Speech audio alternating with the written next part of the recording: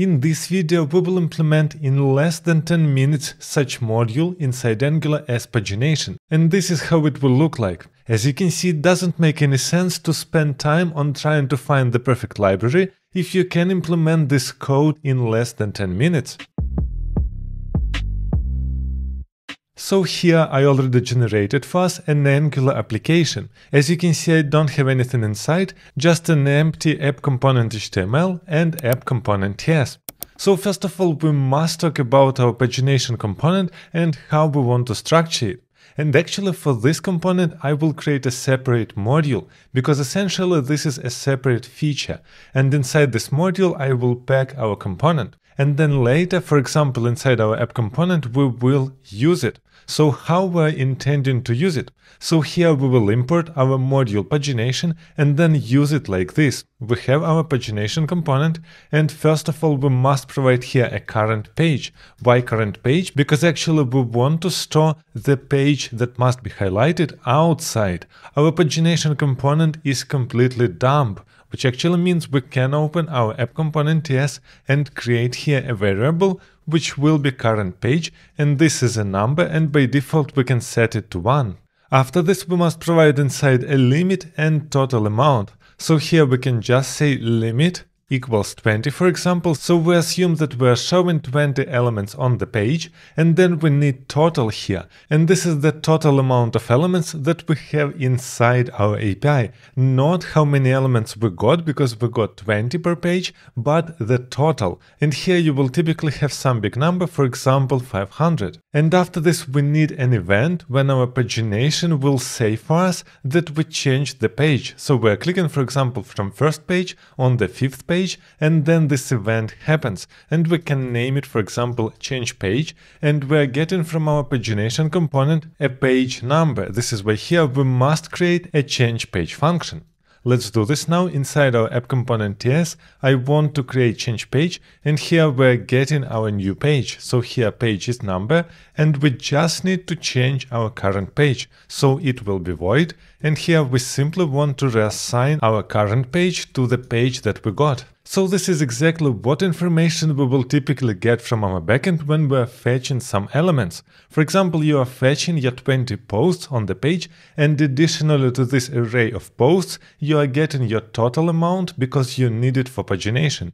This is exactly why inside pagination we are providing limit and total, because only in this case we can calculate how many pages we must render inside our pagination. And now let's start with implementing our pagination.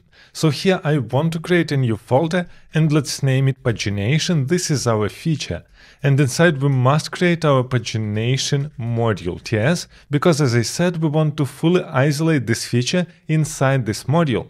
This is why here let's register our ng module, and let's export our new class, which will be pagination module. Now inside our module, we can inside the imports provide common module, so we have access to things like, for example, ngIf or ngFor if we need it later. And now let's add our component, and for this I want to create a folder components and create a new component pagination inside. And you can say now, okay, this is overkill, we just have a single component. This is totally fine, but I want to create scalable architecture, which actually means if for some reason later we have here 5 more components, we can directly pack them inside this folder.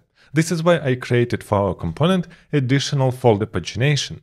And now let's create our files. We have here our pagination component.html, then pagination component.ts, and also pagination component.css. Now let's render something inside our pagination HTML, just so we check that it is working. Now let's jump inside our TS file, and here we want to register our new component, and as we saw earlier, we must name our selector pagination. Also, we must provide here a template URL that we just created. This is pagination component HTML, and also our style URLs. This is the array with just one file, pagination component CSS. And here is our class. Let's export here our pagination component. So we successfully created our component, now we must register it inside our pagination module. This is why here, first of all, we must provide our declarations, and here we will have our pagination component, but also we must export it, because we want to use this pagination component outside, and it is not isolated. This is why we are providing here our pagination component. And our last step will be to register this pagination module inside our app module TS. This is why here inside our imports we can just add our pagination module that we just created. As you can see now inside console we are getting errors like cannot bind to limit, total and so on. This is totally fine because inside our app component HTML we are trying to provide all this stuff inside our pagination component, but we didn't implement any inputs or outputs yet. Let's do this now. This is why I want to jump back inside our pagination components pagination component yes, and let's define what we are getting from outside. So here we will have our input, and we know that we are getting here current page, and it will be a number. But if we will leave it like this, we will get an error. Property current page has no initializer and it is not assigned. We can for sure write here undefined, but it is not comfortable. This is why I want just to put here a default value and it will be 1, which actually means if we are not providing current page from the outside, then we set it to 1 inside. We'll also need our another input and we will use it for the total. And actually this is the number and I want to set it to 0. Why to 0? Because I want to avoid undefined, and if we have total and we didn't provide it from outside, then we won't have any pages and we won't render anything. This is why it is totally safe. And the last thing will be here our limit. And here I also want to say that this is a number and by default let's say it is 20. And the last thing here will be our output, so let's register here our output function, and it will be a function change page, and we simply assign here a new event emitter, but we must have here a correct import, we must import it from Angular core. And here we can say that we're getting back a number because we're throwing outside our number of the page, and just round brackets. So this is our correct inputs and outputs. Let's check if it's working. As you can see here inside terminal we don't have any errors, and now inside browser we're rendering pagination. This is just a single word, but it means a lot because it means that we successfully created our module component and provided correctly all inputs and outputs. Now we must write some logic because essentially what we want to create is a local property pages. What is pages? These are just numbers inside our pagination component. And what we want to do inside our pagination HTML is simply loop through these pages and render numbers, for example, from 1 to 20 if we have 20 pages. This is why let's create here a new property which is called pages, and this is an array of numbers, so 1, 2, 3, 4, 5 and so on. And by default it will be an empty array. Now here I also want to create an onInit function. This is why let's write here implements onInit and let's create an onInit. What we want to do inside, we want to create pages property, but before we must know how many pages do we have. This is why here let's calculate it. This will be our pages count, and we can for sure calculate it by dividing our this total, this is the total number of our elements, on this limit. This is our number per page. But also here I want to write math.sale to make this value bigger, because if we have 500 for example and we're dividing it on 20, we have a normal integer. But if you have for example 501, then you want a bigger number because you have one more page.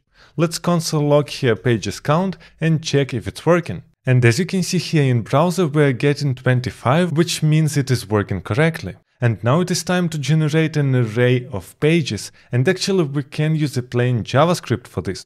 What I want to do here, I want to write array, and here we want to say how many pages we have. For example, we are providing here 25, and we are getting an empty array with 25 empty elements. And now here we can create an array and spread all these elements, and we are getting here an array of undefined. But if we will write here .keys, then we are getting a nice array from 0 to 24. This is exactly what we need. But actually here we want to have our values from 1 to pages count. But what we're creating here is a reusable function which is called range. And here we simply want to know the range from one number to another. This is why here we can just map and get our elements and write here element plus start. In our case, start will be 1. And then we're getting a nice array from 1 to 25. We can do it differently and provide here, for example, a start 10, and then we will have our array from 10 to 34, which actually means it is fully reusable. Now I can copy-paste this code and create a new function, and let's name it range. And here we first of all have our start, this is a number, and we have our end, and it is also a number. And back we are getting our array of pages, which means number array. And now inside I want to simply return this code. And here we have our array of end keys, and here instead of 1 we're using our start. And now inside our ng-on-init we can use this range function and get our this pages. This is why let's assign inside this .pages our this range function, which we're doing from 1 to our page count that we already have. Let's console log our pages and check if it's working. So here is this pages, and let's look in browser. As you can see here, we're getting a nice array from 1 to 25, and this is exactly what we want to render. Now let's write a correct markup for our pagination, and for this we must open our pagination component HTML and write here a markup. And actually I already prepared our CSS, and we will just paste it inside our component, so we won't spend time on writing CSS. So here first of all we have UL with class pagination, and let's close our UL. And now we want to render a list of our lists. This is why here we have our li, let's close it, and inside we have an ng for loop, and we're looping here through our pages. Now here inside our li we will have a span with class page-link. Let's close the span, and we can render our page just like number inside. After this we also must set some styles for our li, and here for this I want to use ng class because we want to write some logic. This is why here I have an object, and first of all I want to apply here a class page item, and it will be always true. But also after this I want logic, I want to highlight our active page. This is why here I want to set active class when we are comparing our current page with page, and it is true. In this case we will correctly highlight our li. And last thing that we need here is click event with the meeting our value. So here we can simply say when we are clicking on our li, we want to call change page output by calling a meet with our page that we're providing inside. And this is actually all markup of our component. Let's check if it's working. I will jump to the browser, and as you can see we have a nice list of all our pages, but obviously we don't have any styles. This is why I want to open our pagination component CSS and paste all styles. And here we have lots of styles for pagination, page item and page link. And obviously you don't want to retype all these styles from the screen, so you can take them from the source code in the description box below. Let's check now if our styles are there. I will reload the page, and now it looks differently. So here we rendered our pagination from 1 to 25, and our current page is highlighted because we compared our page with current page and it was active. Additionally, we can select some other page, and this will be outputted to the parent, and then inside parent we are changing our current page. And you might say now, okay, but this is a super basic pagination, we're rendering all our pages here, we don't have previous, next, first page, last page. You're totally right, but such pagination can be enough for a lot of websites. And actually, if you're interested to learn what is ng-rigs or how it is working inside Angular, make sure to check this video also.